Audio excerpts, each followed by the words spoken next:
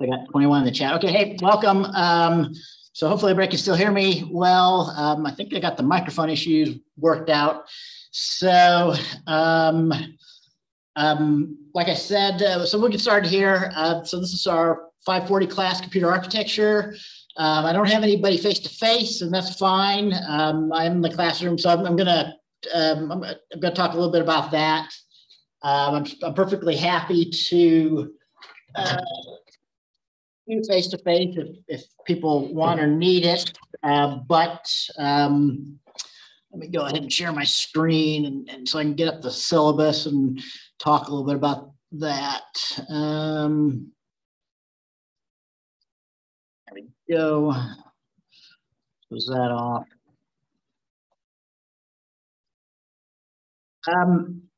So my goals today, so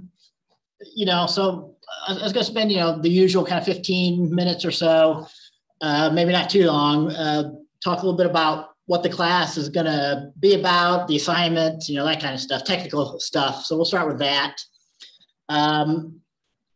So hopefully everybody, I saw that there were still a few people who hadn't taken the first quiz. So I'm jumping ahead. So let me go and bring up the syllabus, and then we'll talk about the course structure and assignments and things like that. So,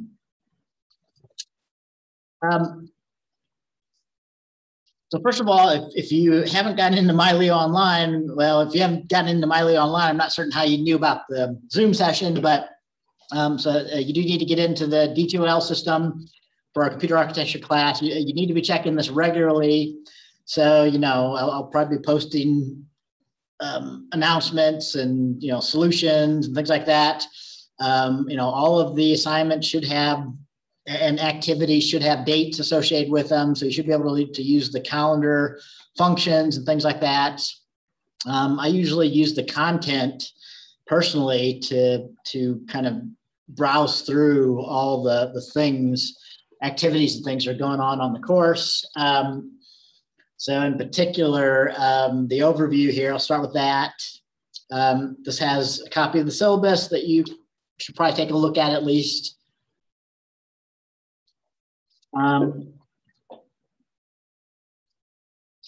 So this is computer architecture. The computer organization and architecture. So, our topics of this course is we're looking at sort of the hardware level of computers a bit. So about computer architecture. So the level below the operating system here. So this is kind of a good course, kind of a companion to the operating systems course. We have both of those as required core courses for our degree program, right? So, personally, I think it would actually be better if you took this course first. I've argued in the past to try to make it a prerequisite, but we try not to have too many prerequisites so that, people have a little bit more flexibility on their schedule and things.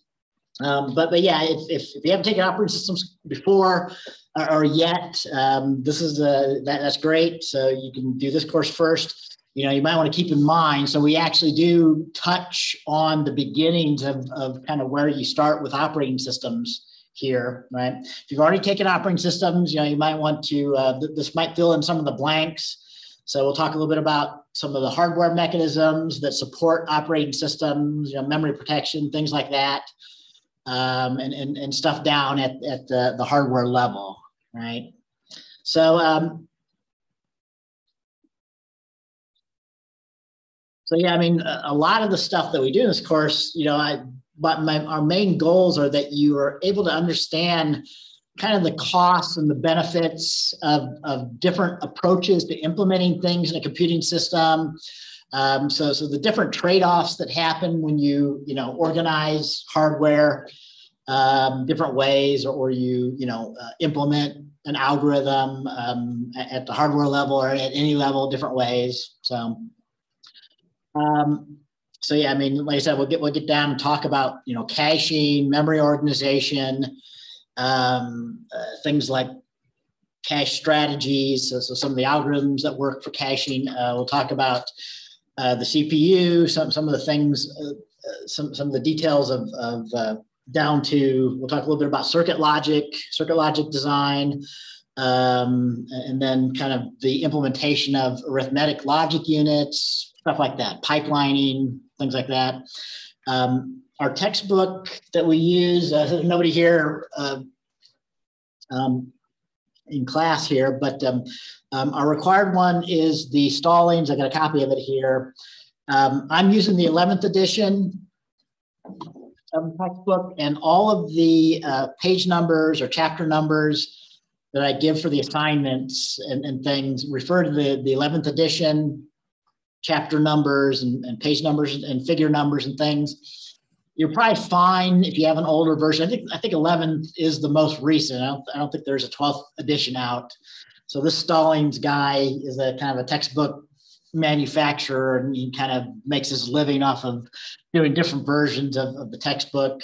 There are lots of different ways to obtain the textbook, but of course you can get it in our campus bookstore, but there's many other ways. So if you need the textbook, let me know. Hopefully everybody's gotten that before now. You will really need it for this class. You'll need to do the readings. I mean, all the activities are really kind of coming from this textbook. So it's going to be important that you have a copy of it. I don't know. I mean, 8th edition might be okay. I would recommend like 9th or 10th at least, or 11th if you can get it. So feel free to, call out questions. I've got the chat up, or, unmute your mic and ask a question if you want to at any time. So, I mean, these sessions, I think I talked a little bit about it in my announcement. So yeah, I really don't mean these are our official class meeting times. I'm not going to be doing like traditional lectures on these.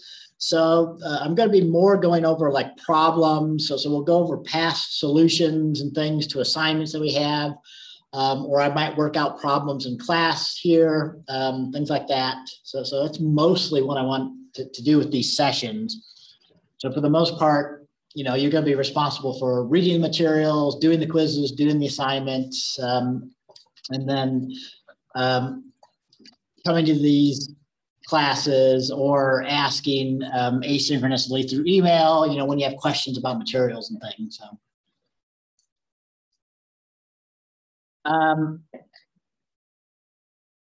So I actually haven't posted official office hours yet. I'm probably going to have office hours on Tuesdays and Thursdays, like probably from like 9 to 12 or something like that. So, but, again, because of the continuing COVID system, I do prefer that you ask over email first, and I'm fine, setting up a face-to-face appointment if you need it. But yeah, try and resolve stuff through email first, or we can also set up a Zoom meeting if that's fine with people first. I'm fine, to also contact on office hours or face-to-face if you need an appointment. But it's always best, even if when I do post some office hours, to email and set up an appointment, because I'm not talking even just about myself. So all of us, even though we have office hours, I often get pulled away or have something else happening during that time. So it may or may not be around even during posted office hours. So.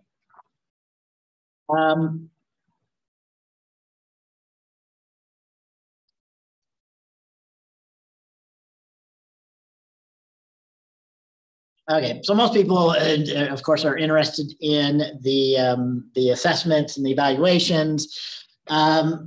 I've kept the assessments relatively simple on this class, although there are quite a few of them. All right, so 540 is a core course, as already mentioned. So I've kind of landed on making the assignments that we do and the questions in the exam to be kind of practice for the comprehensive exam. So since this is a core course, you have to pass a question when you take the comprehensive exam near the end of our degree program from computer architecture. So most all of the written assignments and test questions and things are going to be kind of similar to questions you might see on the comprehensive exam in general, but also specifically the types of questions you might get for the computer architecture questions on the comprehensive exam. So when I last checked, there were at least 6 or 7 people that hadn't done the quiz yet. So, you know, if you're just realizing that you're maybe not checking the site, you know, our D2L site frequently enough. So there's going to be a quiz each week and an assignment each week, basically.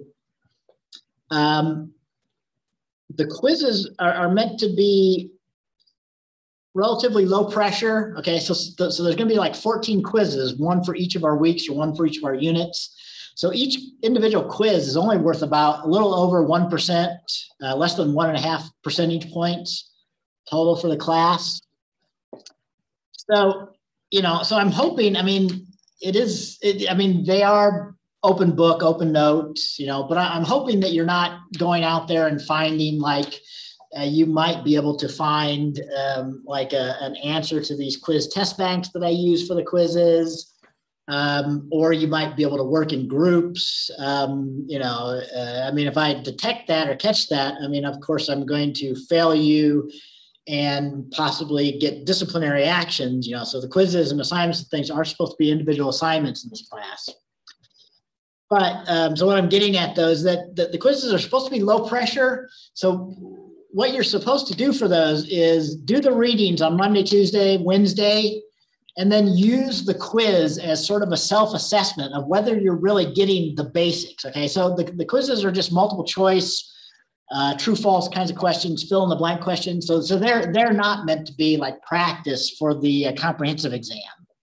They're meant more for self-assessment, right? So, and I made them do before our class meeting when I'll actually talk about the material for the unit that week, because I want you to read the textbook first before you kind of come to these classes and do sort of the self-assessment for the quiz. So that, you know, so that when we do have these meetings, if you're participating in them, that you'll come in with questions and come in with a little bit of preparation, right? So it's study after study shows that just sitting here listening to stuff, people just don't really, that does not help for you to understand and comprehend the material, right? So it's better if you do the stuff beforehand, you know, your own self-learning, and then you come in with questions, so stuff you didn't understand, you know. So if you did bad on a quiz question or didn't understand it, or you want to talk more about something for the material for the unit, try and come to these interactively, or, you know, ask me questions over email or whatever. So.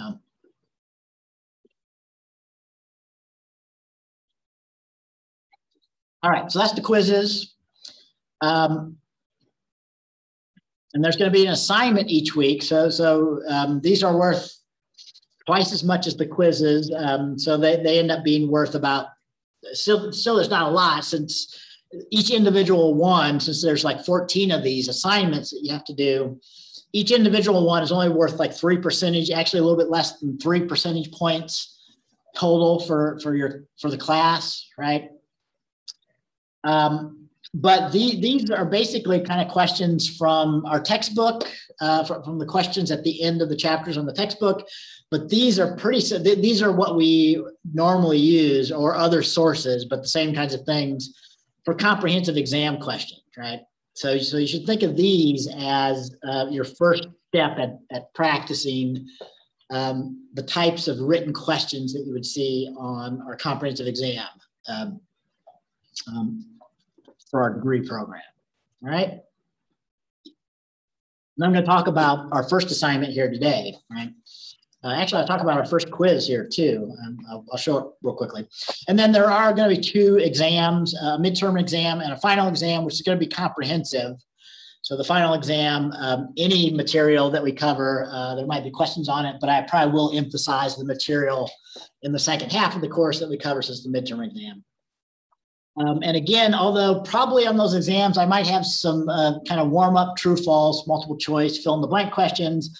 But the real important things on those exams will be, there'll be two questions or two or three questions that are meant to be written response questions, again, that are like comprehensive exam questions. And the exams will be timed, although we will take those online. So sometimes when I do this course, I never usually have attendance requirements anyway for courses like this, even if they're face-to-face. But sometimes I do the exams in class. So you would be required at least to come in for the exams to do those. But again, for the continuing COVID situation, I'm not going to do that.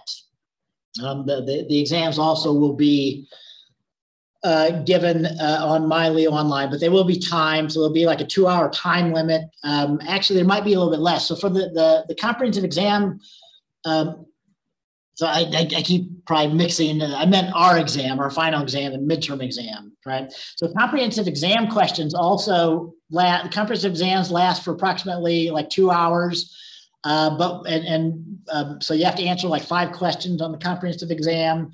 And we expect about 20 minutes for each question. So actually, usually we have a time limit like 100 minutes or something like that. So an hour and 40 minutes is typical. So I'll probably give, like a full 2 hours for the midterm and final exam for this class. So you might have more time than you typically would for a comprehensive exam question, but they are meant to be a little bit, of course, they are assessments for this class, and they are, though, to try and help you prepare for the comprehensive exam. All right. So that's all the stuff I have for the assessments here. Any kind of quick questions on that stuff?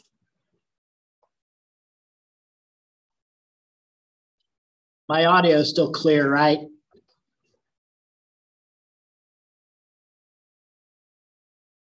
Give me a thumbs up or something if everybody's hearing me and doesn't want to answer a question in the chat or something. All right.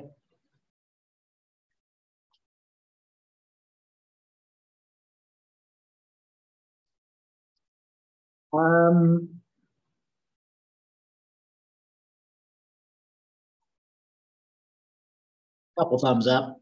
All right, thanks. I'll go ahead and move on. But yeah, feel free to shout out a question. You got class in room? Yes, we got a class.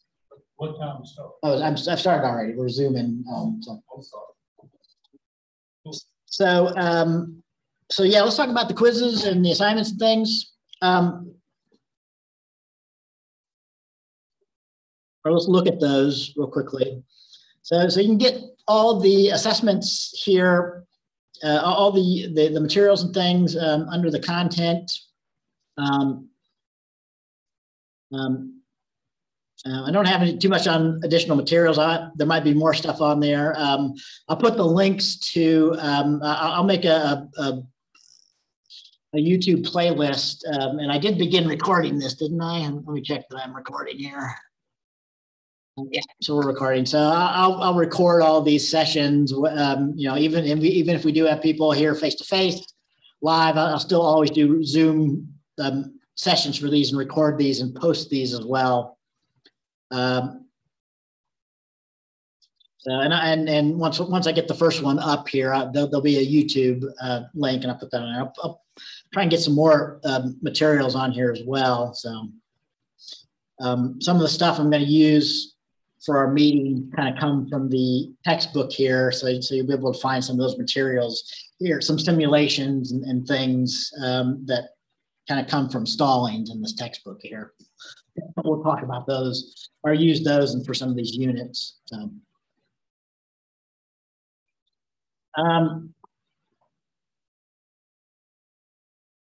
So yeah, each unit, so our first week, we're covering actually 2 chapters. Usually we'll cover about 1 chapter, sometimes 2 chapters in a week here. So for the first unit, you needed to go over the introductory chapter 1, and I skipped to chapter 10 because chapter 10 is about number systems. That chapter, out of all the chapters in our textbook, is stuff that I really think that as a graduate student, you should have been familiar with already. I mean, if you haven't seen, converting between different bases and stuff like that, it's okay, but yeah, you better pay extra attention to that chapter and make certain you understand the concepts. And even if you have seen the stuff in the past, hopefully you reviewed things. So I'll talk more about that. So most of the questions on the first written assignment are about converting between different bases, using binary and decimal and hexadecimal number systems and things. So as already, so the assignments will always be due on the Friday at the end of the week, at the end of the unit. So this first one is due Friday. I've made the deadline by 5 p.m. So make a note of that for the assignments, because I don't know, I really don't like making it midnight, and because when I do that, everybody waits till late Friday night, and I encourage people to not be working, all on your Friday evenings, right? So anyway, 5 p.m. on Friday for the assignments. I'll probably usually try and spot check that and give a reminder to anybody that hasn't turned it in by 5 p.m. and also maybe spot check that you submitted it to the right submission folder, and it looks like I can at least open it up. Although I probably won't usually begin grading them after 5 p.m., but maybe a little later. So.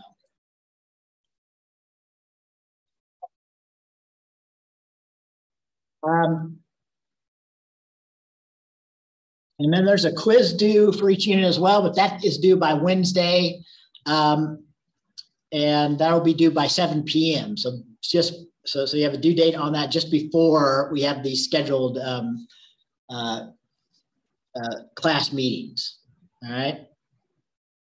So again, I already talked about why I did that, to try and encourage you to do the readings before our class, so you can self-assess and take the quiz here.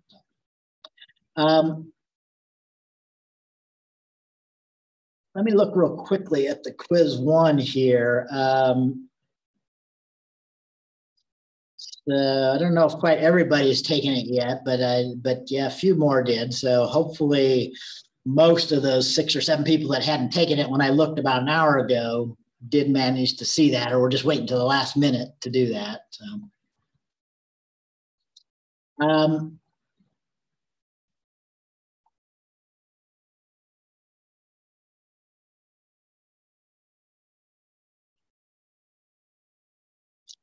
So, the quizzes, there is a couple of things I wanted to mention about these. So the fill in the blank questions on the quizzes, they are set up to try and auto grade them, but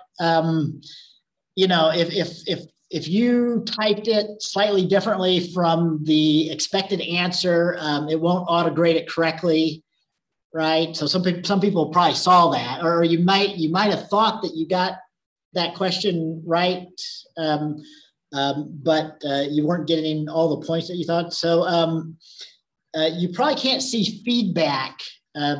So I've set it up so you can see more detailed feedback, but not until after the quiz is due. So not until like tomorrow morning, I think. So you should review these quiz questions. I have to go in and kind of check those written fill in the blank questions by hand.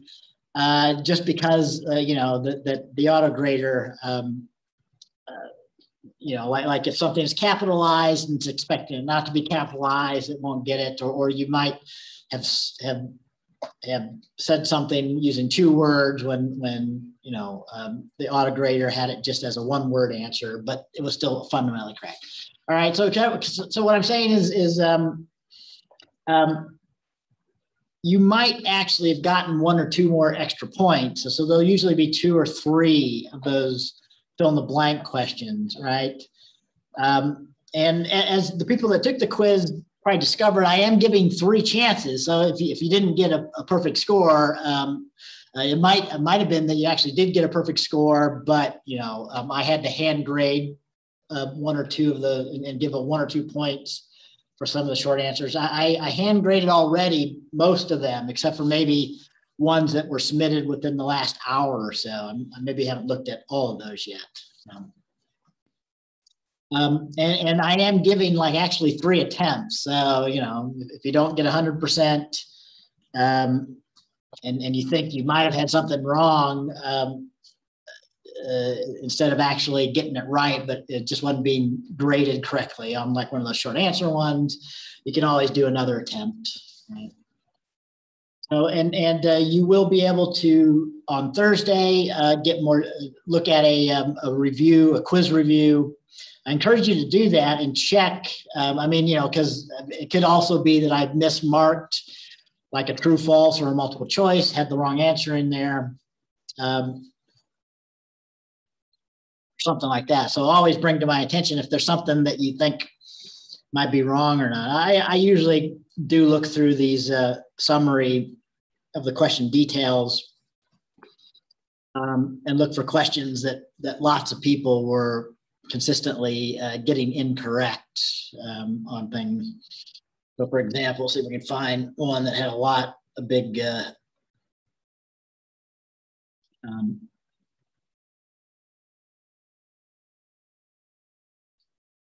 big issue here. So these are all the true false ones.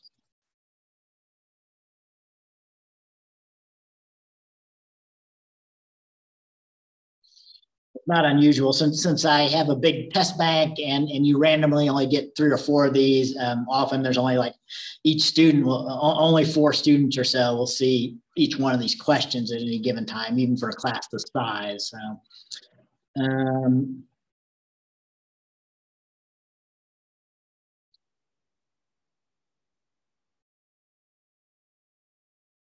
So yeah, the worst I saw was there's one with a 40% incorrect rate. So that was about the worst one I think I saw. Few with 1/3 of the respondents, but again, that's usually out of 3 or 4 people, so tends not to concern me too much. So anyway, yeah, so I might look over these before our class and see if there's any that were being consistently missed, which might be that the answer was incorrect, or it might be that it's a question or so a topic that we ought to maybe talk a little bit more about. So yeah, so for this one, for the 2 out of 5 people that missed this, I'm not too certain why they were picking peripheral there. That doesn't make a lot of sense. So the system interconnect, or the bus, is the mechanism or the component of the 4 components that are talked about in our first chapter that provides the means for communication between the other 3 components that were identified in chapter 1: the CPU, the main memory, and peripheral devices. Okay, so really I/O devices are another name for peripheral devices. So so that's also another reason why you should have understood that wasn't correct there. So it's like saying that a processor is a mechanism that provides communication between the CPU, main memory, and I/O. But processor and CPU are the same thing. Peripheral and CPU are the same, and I/O are kind of the same thing there.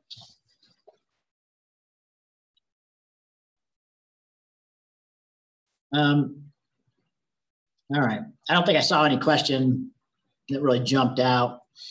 There was one 50-50, but that was just only 2 students responded on that. So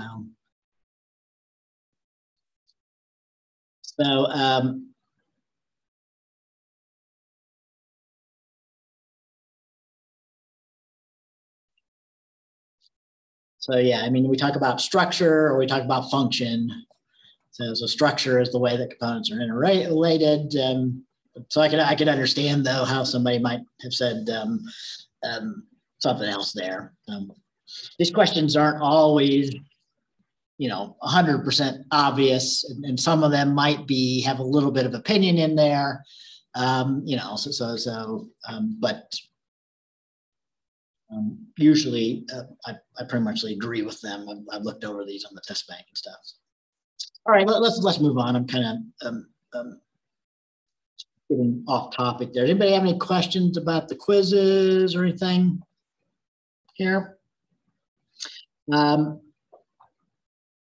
Sorry, I did have a question. So, yeah, I mean, all materials will be submitted through our D2L online here. So let me look at the assignment. So basically, you won't see exactly the same thing because when you're in as a student, you won't quite see these. But yeah, if you go to an assignment, like our assignment 1 here,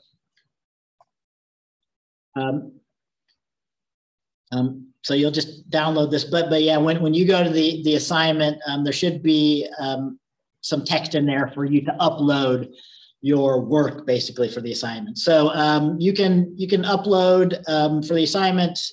You can make electronic documents, so you can use Microsoft Word. So give me a .doc or .docx. You can upload a PDF if you want. You could use other stuff if you want, spreadsheets. Most formats I can usually, if I can't figure out how to open it up, I will ask you maybe to convert it or something. But go ahead, whatever you're using right now, and I'll tell you if I'm having some issues with it. You can and if you want to, you can write out your work longhand on paper. If you do that, try and make certain that you scan it or take a picture of it and that it's legible, right? So if you are going to take pictures, make certain that you write neat enough so that I can read it and decipher it, and then attach the pictures. If it can be helpful for me if you can try and avoid attaching single images, if you have like lots of them, actually make a document for me. But that's okay. Like if you only have 2 or 3 pages, 2 or 3 images.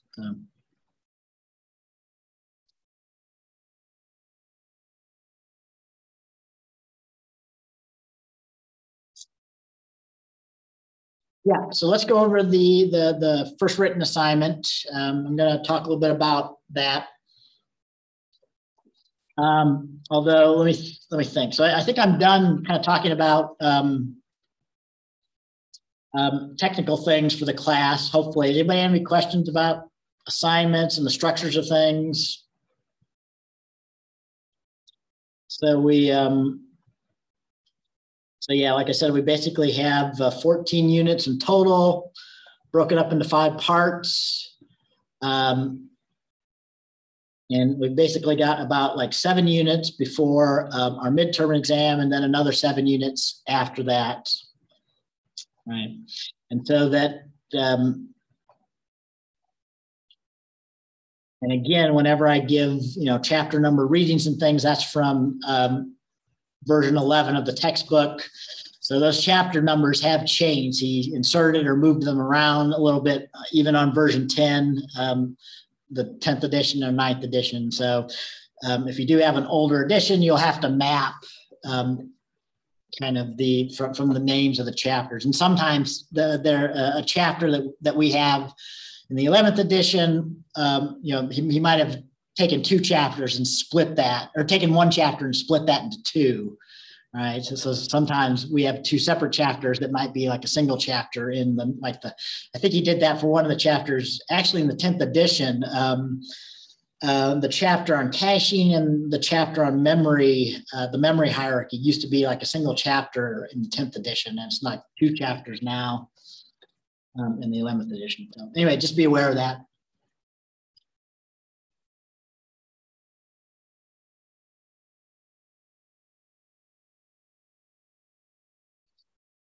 All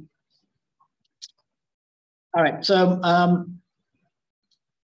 usually I'm going to kind of go over, instead of lecturing, go over like examples of the assignments and stuff. Although I think I might also bring up my notes and talk a little bit about those today, summarize. But let's do the assignment first, because I might not do that. It's already 8 o'clock here.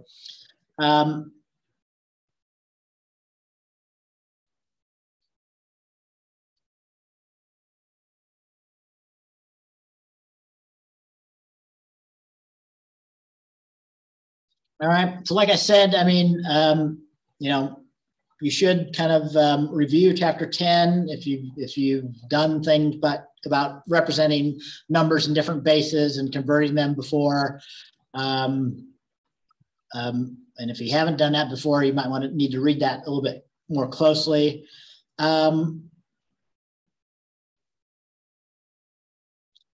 You know, I can give some examples of all of these. So I don't know how, I mean, hopefully all these won't be too difficult for most people to do or to figure out, right? So like, for example, the first question, we start right off.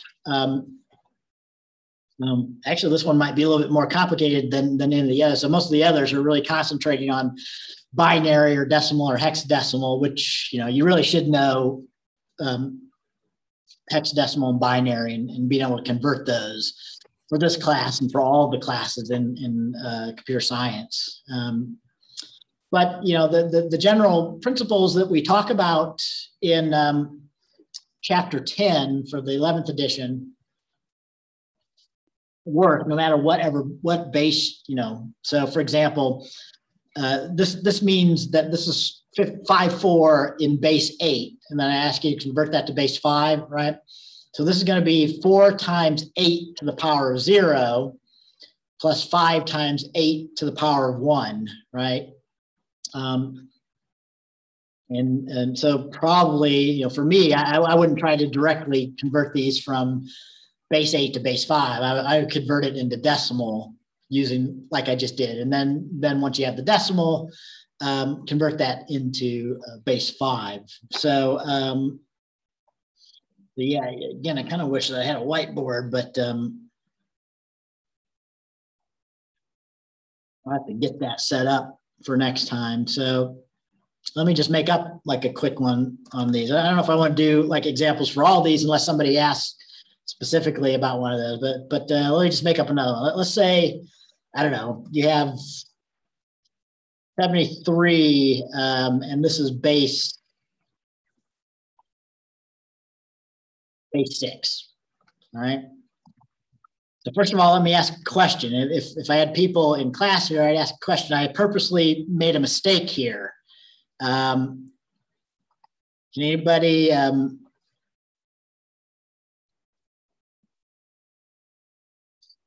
base 3 is trinary, sure. I mean, binary, trinary.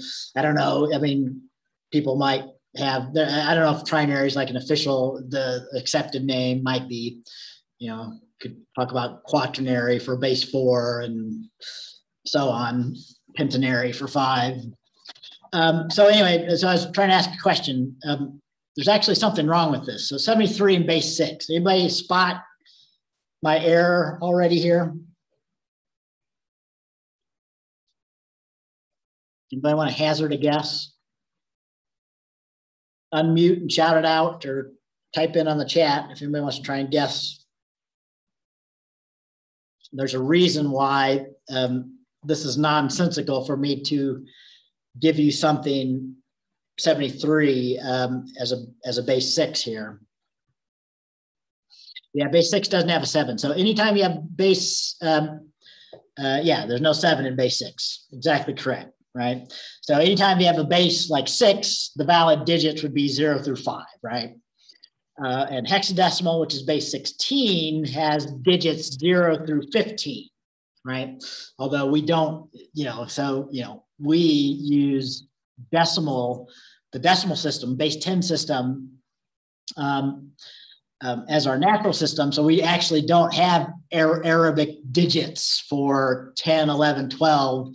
So typically when you're using bases above 10, you start using letters from the Western alphabet, A, B, C, D. So, I mean, I've seen people do stuff in like base 20. So you have to use A, B, C, D, E, F, G, so on, right? But yeah, anyway, here, so it's nonsensical to say this is base 6 because the only valid digits for a base 6 number would be 0 to 5, right? So let's say 53. So 53 base 6 is 5 times 6 raised to the 1 power plus 3 times 6 raised to the 0 power, right? And so that's going to be equal to, and if I make a mistake on these, which is very easy, let me know, shout it out. So I probably better put my chat, pin it so it's always on top here, just in case people are asking me questions. Yeah, some people gave the answer of what this is in base 10 already.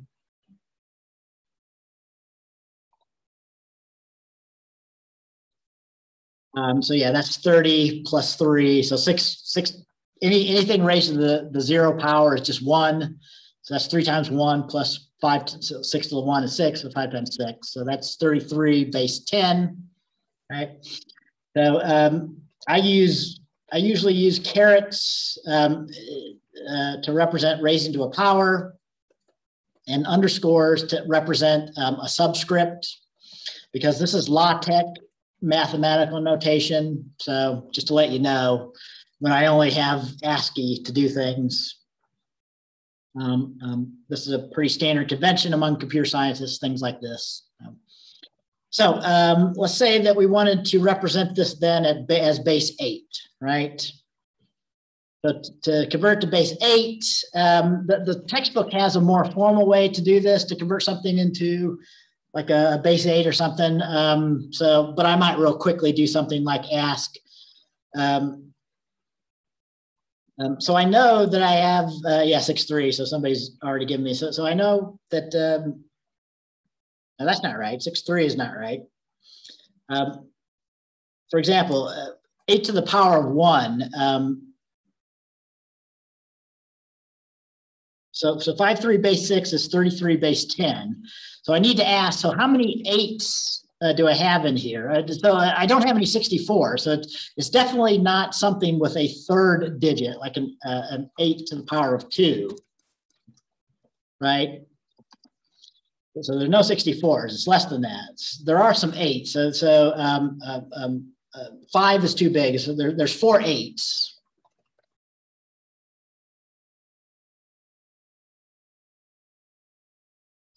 That gets me to 32, and then there's 1 to the 0, right? Yeah, 43. So 41 I got. Did I get that wrong? 41 base 8. So again, I'm just doing these on the fly. I could very well make a calculation mistake. Somebody shout out here. But yeah, so 43 base 8 would be 4 times 8, which would be 32, plus another 3, that'd be 35. So yeah, I don't think that's right. So 41. So we get 4 times 8, it's 32, because that's 4 times times 8 to the power 1, plus 1 times 8 to the power of 0. So you get 32 plus 1, or 33 decimal.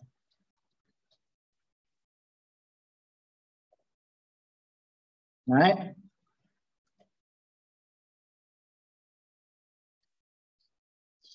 So that was an example of one of those.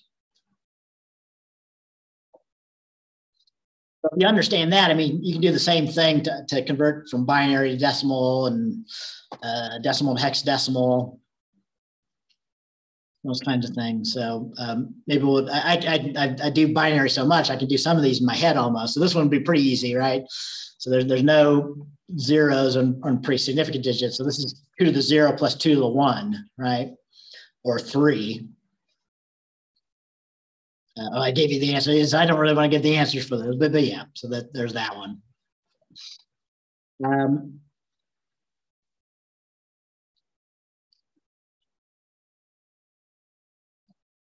As our textbook probably shows, if I remember from chapter 10, I mean, you ought to almost, I mean, I probably almost have the whole first 16 binary decimal hexadecimal conversions remembered personally, because I do this stuff so much, So 000 binary is 0 hex, which is 0 decimal. Some conventions on this that you might run into. So, and I might have had this. Yeah, we'll get to the later. We'll get to all these questions here. So.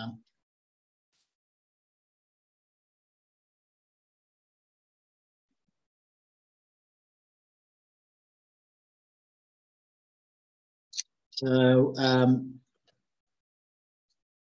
anyway, I thought I had in this assignment, but maybe not. Maybe I had it in my lecture notes. You might run across in programming languages some different conventions if you want to specify a hexadecimal constant versus like a binary constant. So a lot of languages support that you can directly specify binary constant in the programming language or hexadecimal constants. A pretty common convention is 0B before something that's meant to represent a binary encoded number, and 0x for something that's a hexadecimal. Right? Another number system is octal, base 8. So our textbook, I mean, it's very easy to convert between. I'm talking a little bit about the contents of chapter 10 here now. So, I mean, the reason why hexadecimal and octal are used a lot in computing and technology fields is it's very easy to convert from binary into hexadecimal and octal, because each digit of a hexadecimal digit converts to exactly 4 bits of binary. And each digit of a octal encoded number converts directly to 3 bits, okay? But I'll come back to that. I'm kind of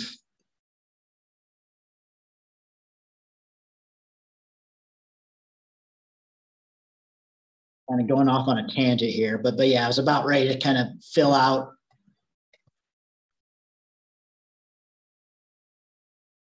kind of a basic table of the first 16 numbers encoded as binary, hexadecimal, and decimal, right? So, and I won't continue filling all those out, although, of course, once you get to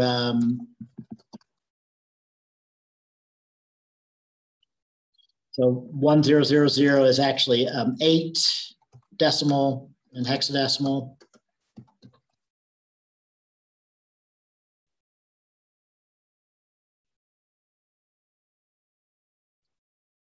And then when you get to this, of course, it's not 10 hexadecimal, it's A, right?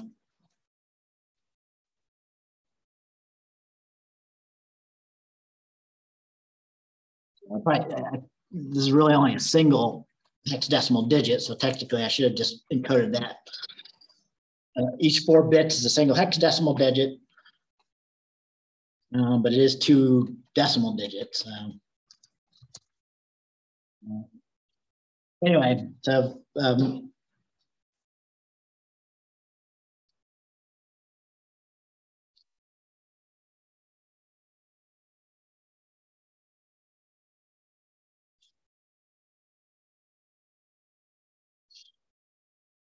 you know,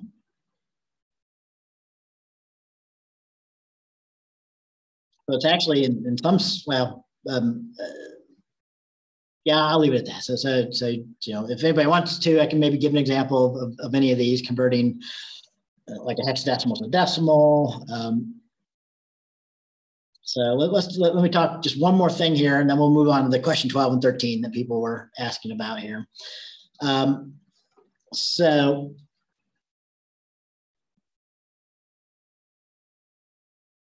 the other thing that's talked about in chapter 10 is that the general number system concept also can be easily extended to fractional numbers, you know, or numbers with decimal points, or technically we call that, you know, decimal point is for a number encoded in decimal, but we're so used to always using decimal that we just call that a decimal point. But in our more general case here, where we might have numbers encoded in binary, you know, base 2 or hexadecimal, We might more generally call that the, what is it, the radix point instead of the decimal point, right? So it's just the point separating the whole value numbers from the fractional parts, right? So, real quickly, let me just make up, let's maybe try an example of converting a binary number to a decimal that has a fractional part here, right?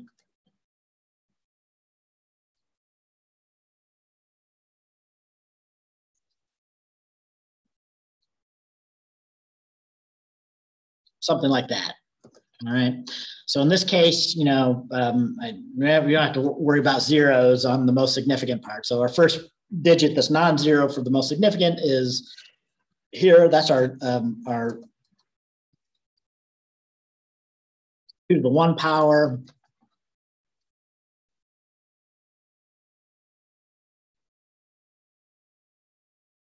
So the rest of these then are going to be fractional or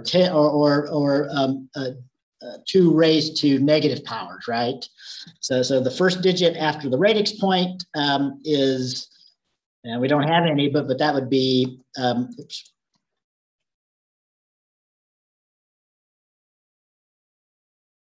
actually representing 1/2. So 2 raised to the negative 1 power is 1/2 or 1/2. So you take the reciprocal. If, again, this is stuff I assume that at some point you've learned about in a math course somewhere for raising to negative powers.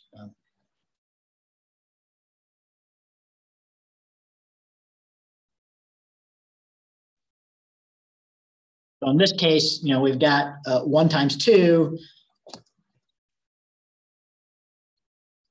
plus 1 times 2 raised to the negative 3. So that's 1/8, or what, 0.125. Yeah, 1/4 is 0.25, and so this is 0.5. We had no 0.5s, no 0.25s, but we had 1.125.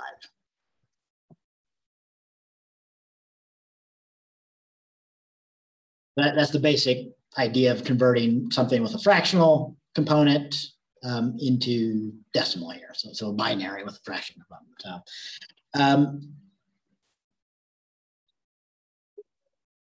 questions about that?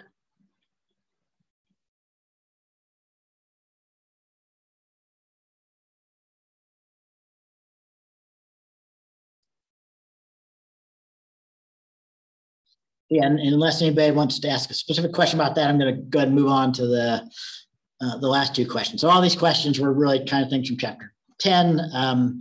This stuff is considered so basic. You wouldn't have questions like this on the comprehensive exam, but you might have lots of questions where we have things, values in the problem that are encoded as hexadecimal or binary or something. And we would expect you to know what that representation is and how to use that for calculations and things. So, right.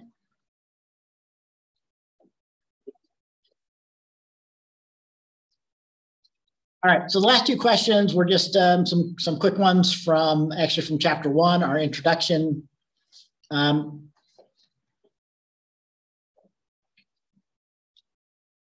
So I might bring up our textbook on that. So maybe I might skip to chapter to the last question. Both of these are asking you to do something using the IAS computer that's defined in chapter 1 from our textbook. So although, now that I think about this, if I have to, let me know. I think some of this IAS stuff might have been added in edition 11. So this particular thing, so maybe I'll post at least the figure about with the IAS instruction set, the table 1. So I can't remember if he had that in the 10th edition or not. So let's look at this one. Kind of once you understand the IAS, I'll bring up this table here in a second too. So once you understand the IAS instruction set, you can kind of, so in this case, we're disassembling the kind of the machine code. And in this case, we're kind of asking you to use the IAS assembly to write a program here. Right? So again, the first thing, I'm assuming also, like for number systems, that at some point you've learned about discrete math notation, right? So notations for like summations and series and things like that, right? So this is a well-known kind of equality. So if you're summing up the values of some sequence, x, 1, 2, 3. So this notation, if you don't know what it means, you really probably should go and do a quick, find a quick study on discrete math about summations and things like that. So the sigma here means that we're summing up the values of x, where x is changing in from 1, 2, 3, 4 up to some n that's not specified. So let's say n is 5. So that means that we want to sum up the values 1 plus 2 plus 3 plus 4 plus 5. Okay, so that's what this notation is saying here. So again, this is LaTeX notation. So if I want to know the sum of the values where x equals 1 to 5, what I'm saying is I want to find out the result of taking 1 plus 2 plus 3 plus 4 plus 5, right? That's what the summation of the series here. So this is like writing a loop. So the reason why we often study or use discrete mathematics and computer science is because these kinds of things translate directly to lots of computer programming idioms. So the summations are really just a loop over doing some calculation over a loop, basically. So think of this as defining integer x, and x goes from 1 up to n. So 1 up to 5 in my example here. And then we're just taking the sum equals the sum plus x. So that's kind of, so I'm kind of writing, so like in C or like in Python, so I'll write some Python code here. So we might declare a variable like sum equals 0.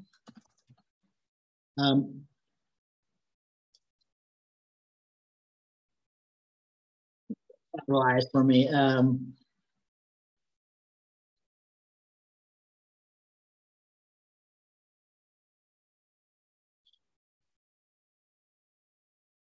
So if you don't know the range in Python, it starts at the first value, it goes up to, but doesn't include the last value. So this will actually create a loop that goes 1, 2, 3, where index is 1, 2, 3, 4, 5, but not 6. So once it does 1, 2, 3, 4, 5, then the loop will be done, right?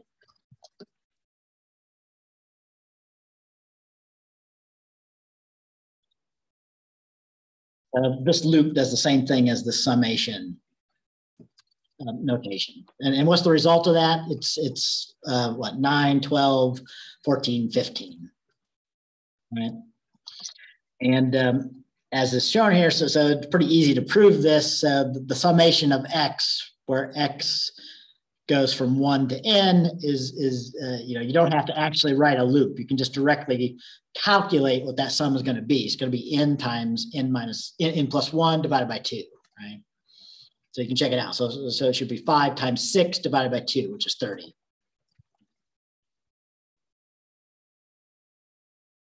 Which is 15. All right.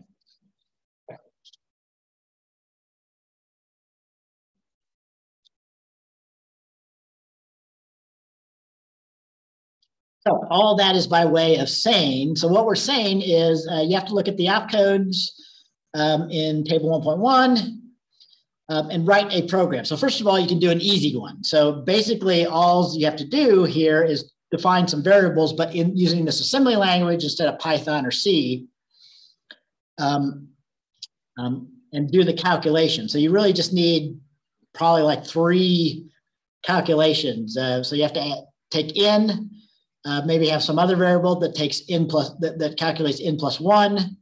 And then once you have both of those results, n and n plus 1, you have to multiply those, n times n plus 1. And then once you have the result of that multiplication, maybe saved somewhere, then you have to divide that by 2. that would give you the result, right? And then for part B, you have to do it the hard way, which you have to actually write a loop. So some of the opcodes in the IAS assembly allow you to do jump instructions and things like that. So, so the IAS assembly is not a high level language. So you don't have for statements and things like that. You have to instead do some calculations and then use like a jump to go back and basically to implement something like a loop in a higher level programming language, but using the instructions given in that table 1.1. So.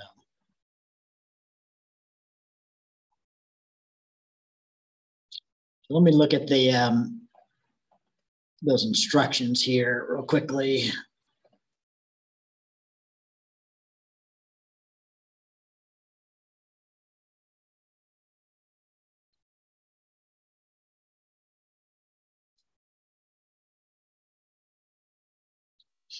So in our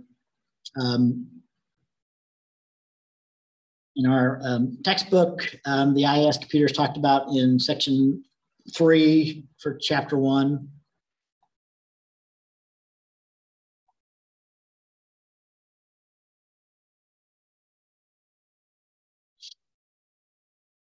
So basically every word of memory, so the IAS computer has, what is it? I'm trying to remember. It has a 40-bit memory for whatever reason. So this is a real old, one of kind of the original kinds of computers here.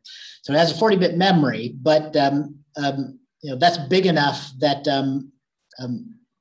they didn't have that many instructions. So they actually, every location in memory. So what memory, this is a question, see if anybody knows this. We talk about this in our textbook. So each location in a modern computer memory has how many bits? Does anybody know? So typically for my laptop or the laptop that you have, each memory location, each memory address holds how many bits? Known as the word size of the memories. Anybody know?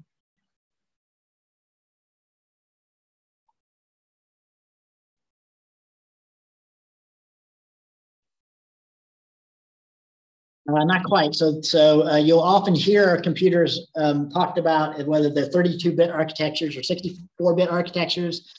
That has to do with the address space. So the addresses, the amount of addressable memory in a 32-bit architecture, there's other things that has to do that. And this is the kind of stuff also that we'll talk about in this class. But a 32-bit architecture, one of the fundamental things it means is that we use 32 bits to represent the total contents of addressable memory.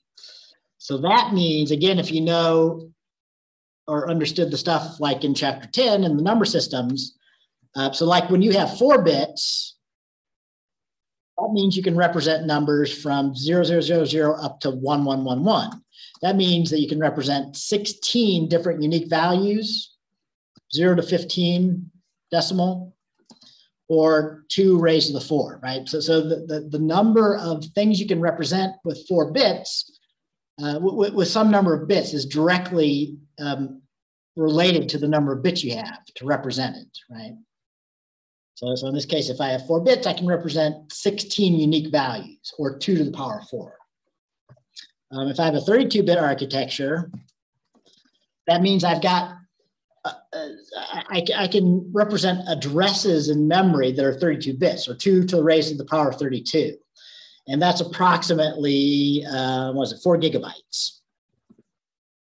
So yeah, 32-bit computers, if you work out what 2 to the power of 32 is, that's a 4 gigabyte limit. So that means I could have only 4 gigabytes of memory, 4 gigabytes of addresses that I could store a value in or retrieve the value from, right? And of course, that became a bit cramped. So now most computers are 64 bits, and I'm kind of skipping a little bit ahead in the course here, which gives a substantially bigger potential address space for memory. Okay, but back to my original question. So if I have 32-bit architecture, 64-bit architecture, if I want to, like for 32 bits, I might want to ask, what's the value at address 0000000, all zeros, 1011, to get the value in memory address 0. This is what, 8 plus 2 plus 1, so memory decimal 13, right? So what's the size typically of the values I can store at each memory address in modern computer memory? This is known as the word size of the computer.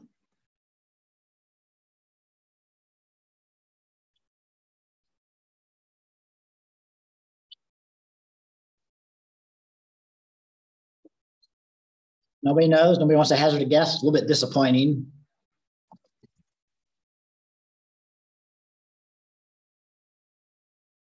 Modern memory, modern computing systems have pretty muchly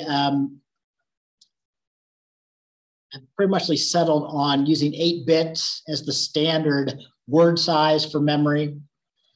So almost all memory. So if I've got 4 gigabytes of addressable memory, but each bucket, each location in memory can hold 8 bits. And by the way, so here's a question. So if each bucket of memory holds 8 bits, what's the maximum number of things I can represent in a single word of memory?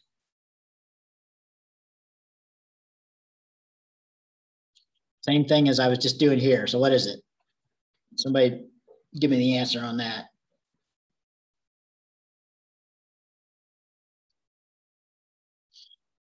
You understand what I'm saying? If I have 8 bits, so when I had 4 bits, I can represent 16 things. So if I have 8 bits, how many things can I represent? How many unique values are there that can be represented with 8 bits?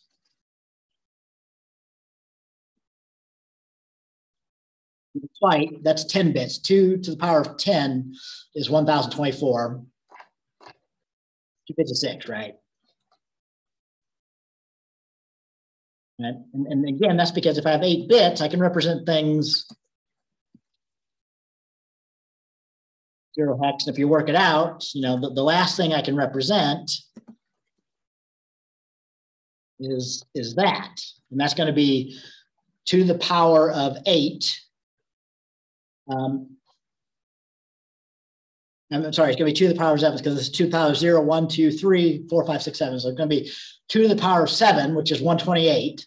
So the maximum, the minimum value is 0, and the maximum value is 128 plus 64 plus 32 plus 16 plus 8 plus 4 plus 2 plus 1.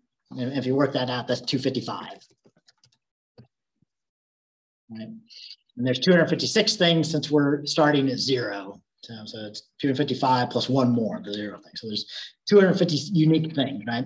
And what's the kinds of things that we represent? I should probably stop getting off on tangents here, but basically you use that to encode things. So for example, we might encode, I think something like the ASCII code. So binary, decimal 64.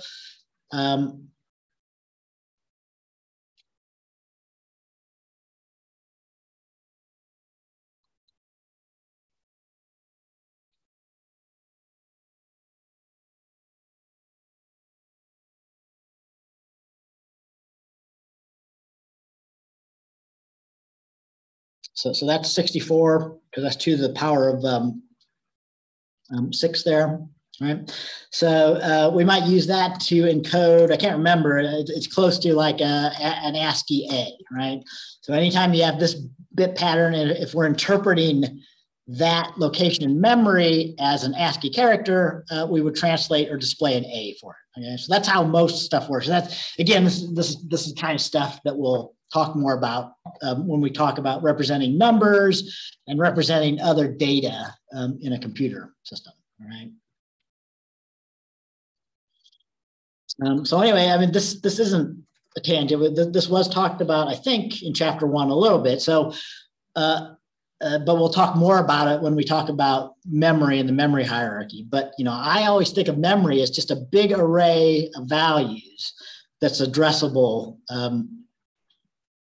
So it's really like an array, right? So like if I had a 4-bit memory, so if I had a 4-bit computer architecture, I could have memory address 0, 1, 2, 3, and so on, up to memory address 15, right? So think of these as the indexes into an array, but each one of these addresses then can store 8 bits of information if it's using the standard word size that computers use nowadays, right?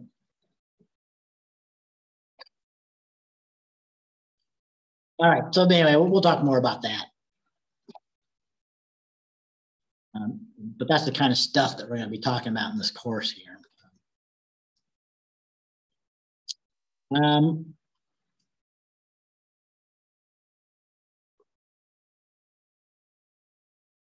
right, so basically, first of all, so where's that table here? Here's the table of the opcodes. So you have things like load, store, jumps, and adds and multiplies. So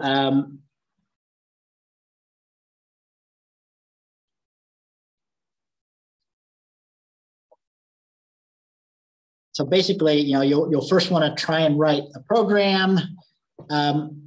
So like, for example, probably you want to use a lot of these kinds of things. So you can assume that you've got some values in memory to use as constants. So maybe at so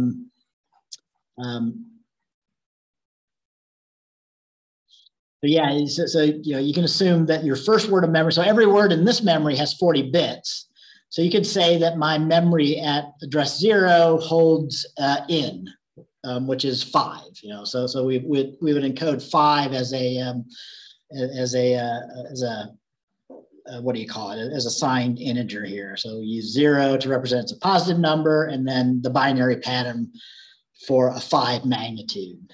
So that might be at my memory address 0, right? And then, so to get, so I might load that value from memory address 0 into the accumulator using the load instruction, right? So now when I have in my accumulator, then maybe I could add 1 to it. So that now I would have in plus 1. So remember, to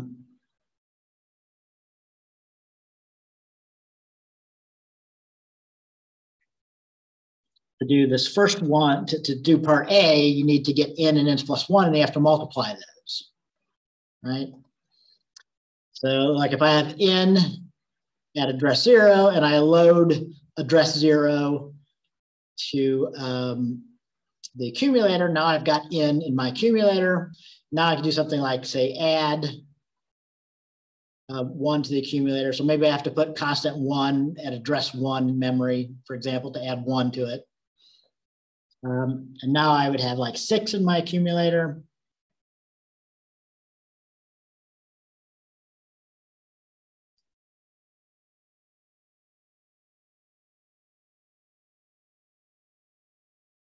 And then you might want to use for like multiply, so you can multiply 5 times 6. So like multiplies the memory at some address by MQ, where MQ is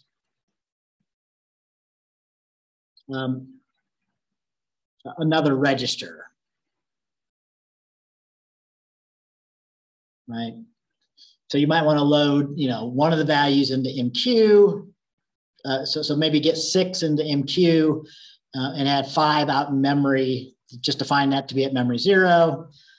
And then if you have that, you can use your multiply instruction to multiply 5 by 6, that kind of thing, all right? So I'll leave it up to you. There's more than one correct way to do that program, but yeah, you have to read about the IIS instruction set and kind of get into mindset of using assembly level language coding, right? So, but yeah, your basics are you need to get n and n plus 1, multiply that, and then get the result of that multiplication into a register, and then use the div to divide by 2. And then that would be your result, right?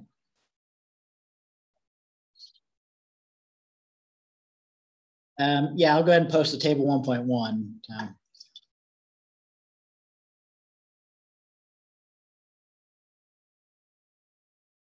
And then to do the second part here, you'll want to do something like I showed for the Python code. So you want to implement it as a loop. So you want to do basically like compiling from this Python down into the IAS assembly, right? So you want to have something where you start off with a variable that starts off with 0, and then you want to use a jump statement so that you keep adding, so you keep adding 1. So you need maybe another variable for like your index that starts at 1, and then you keep adding this index to the sum, and then adding 1 to the index, and then jumping until you get to n, you know, whatever the number of loop times you want to do for the loop there.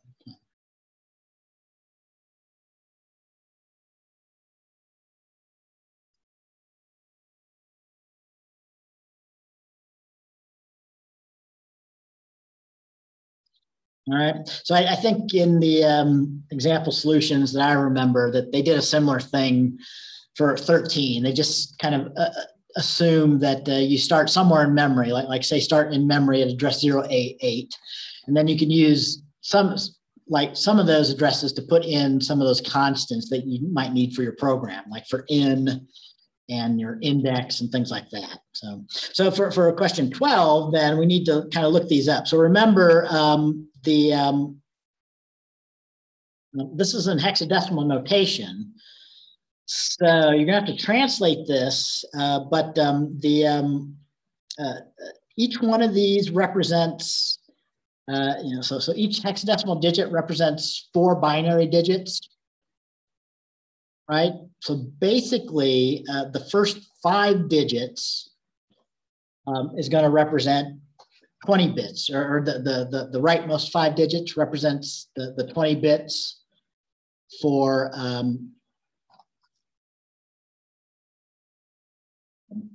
the write instruction, right? So since every hexadecimal digit is 4 bits, if I have 5 hexadecimal digits, I have 20 bits. So that's going to be representing the bits here, where the last 3 digits are the address bits. So you'd have to translate that to an address. So again, you know, these 3 digits represent an address, 0FB here. And then these 2 digits represent the opcode, right? So the opcode is 8 bits or 2 hexadecimal digits. Right? Then you should be able to look those up in here. So you know, 2-1 hexadecimal is, you know, 0010 0001 binary, because I can directly translate 2 into the binary 0010 and 1 into the binary 0001. And we should be able to find that in the table.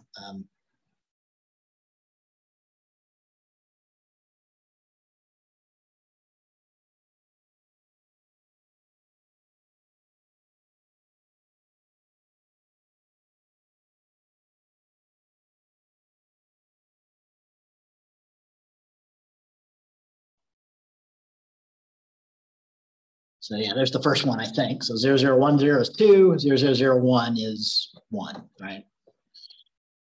So kind of as a hint, or maybe as a first step for the problem 12, you might want to just go ahead and convert all these into hexadecimal, because that'll more easily, you'll be able to more easily then directly look up the opcode in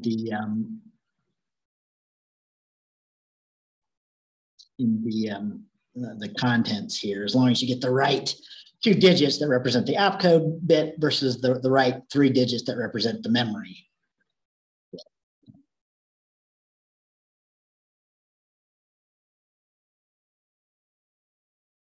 All right, so you get another one. So that is opcode is going to be in hexadecimal is going to be 0, and then 1010 is 2 to the 4 plus 2 to the 2, so that's 10 or A. So that's 0A is this opcode here.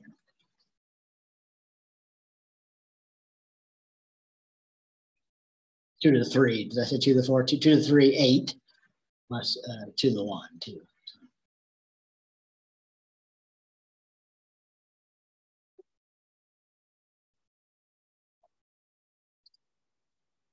All right. Will that get you going? Any questions on that? Yeah, I'll post this. So I hadn't thought about it. I'd forgotten about that, but now that I think about that more, that was one of the things that he maybe added in the 11th edition here. So yeah, you might not have this section. I'll go check my 10th edition. I can't remember. So whether he had this IAS computer discussion or not.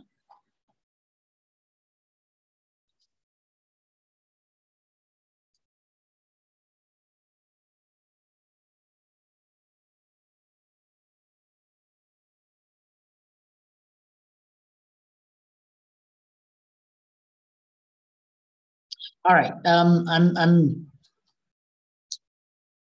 thinking about transitioning away from the assignment. Unless people have some more questions they want to ask about some things.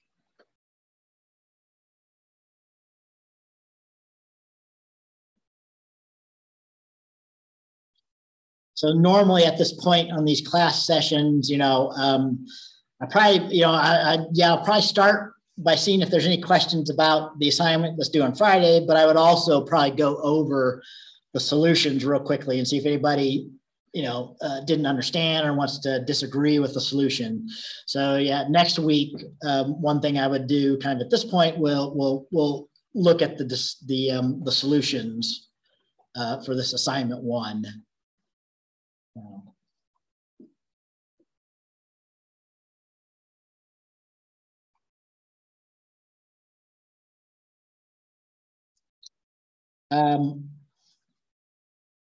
And I might also, I don't know, talk a little bit more of a traditional kind of lecture thing. I don't think I'm going to do it today. I'm already kind of ready to go, but let me see if there's anything.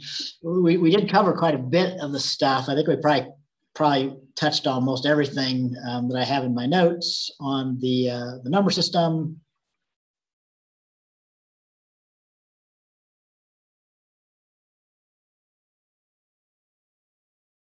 Yeah, here's what I was trying to remember. So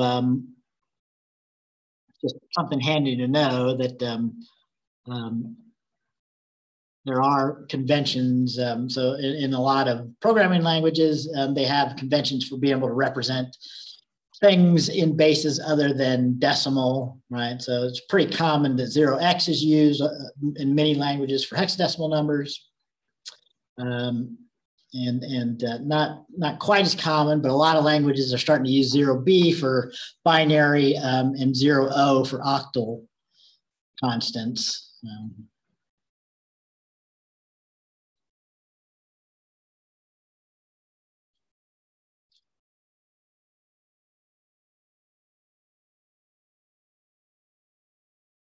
And I have the whole table here on converting decimal to binary to hexadecimal.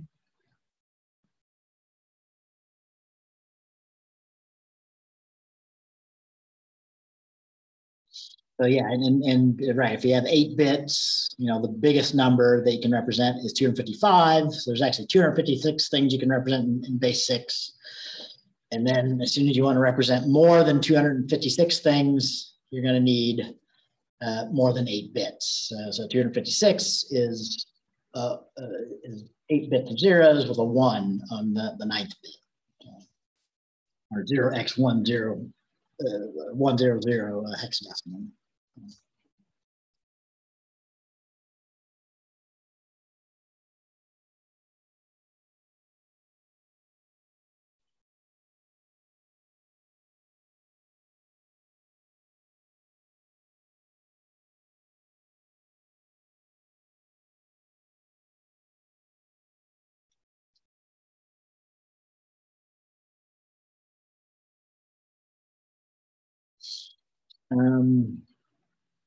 So yeah, I probably mostly talked about structure today. Yeah, so yeah, you do need to understand. These are the four main components of a system, and we'll talk about all these in this course. Actually, we won't talk. Well, we'll talk a little bit about I/O devices, so mostly hard drives and things. But we'll concentrate mostly on like CPU and memory, less so on I/O devices and the system interconnect or the bus.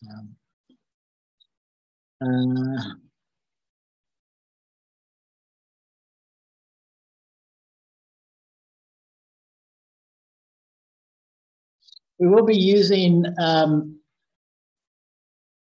specific examples. We usually use the x86, Intel x86, when we want to talk specifics about a computer architecture. And we often contrast that with the ARM architecture processors, okay? So if you don't know what complex instruction set computer versus reduced instruction set computer is, that's one of the things that after taking this course, you ought to understand what the difference is between those. So we have a whole chapter on RISC, one of our last chapters.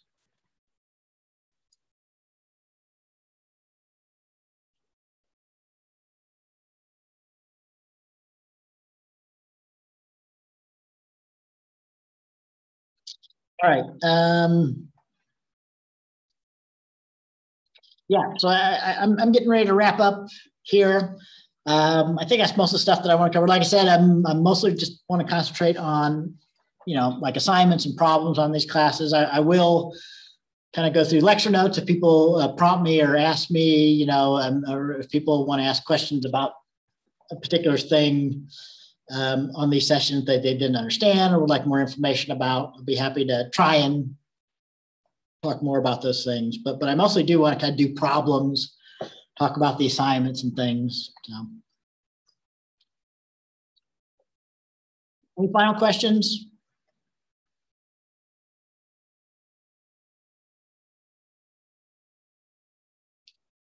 I'll get that IAS assembly language table posted here on DTOL. I'll try and do that.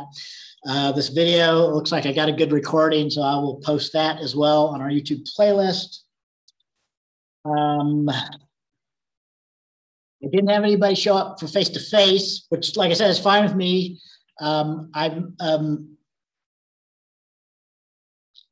will probably be face-to-face next Wednesday, but going forward, I will ask people to let me know if you think that you are going to be taking, might want to come in to the classroom and do these face-to-face. If I continue to see that I have 100% of people are fine or would want to do it over Zoom, I might start just doing these from a different location. Okay, so I will be in the classroom. If anybody wants to do these on face-to-face, but let me know. I'll probably be here at least next week, and then we'll see if I get any requests to continue doing the face-to-face ones or not. All right. Last chance for questions. Otherwise, I'm going to end the session and get this stuff posted here.